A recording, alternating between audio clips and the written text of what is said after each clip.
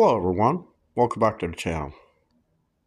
Just came out here, the barn. That's where we had that huge storm. I mean, God, trees, it got blown so hard, it blew branches all over my property.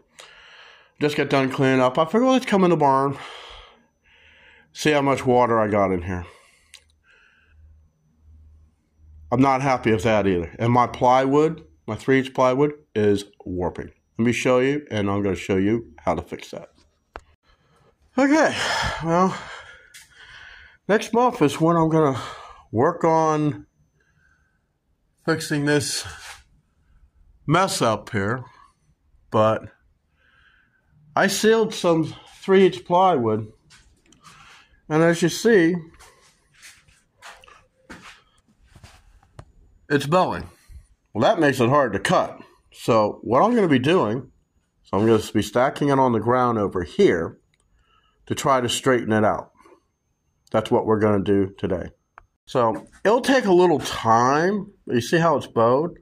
As it's leaning the weight this way, it'll help to straighten it out. And then eventually I can put it back up on the bench. As far as my other wood, these are the shim pieces.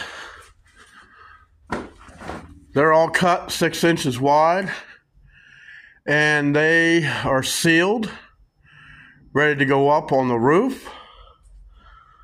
As for my 1x6 10s, I got down here on the floor, that's what's actually going to replace the rotten decking. But anyways, that's it for this video. I'll see you in the next one.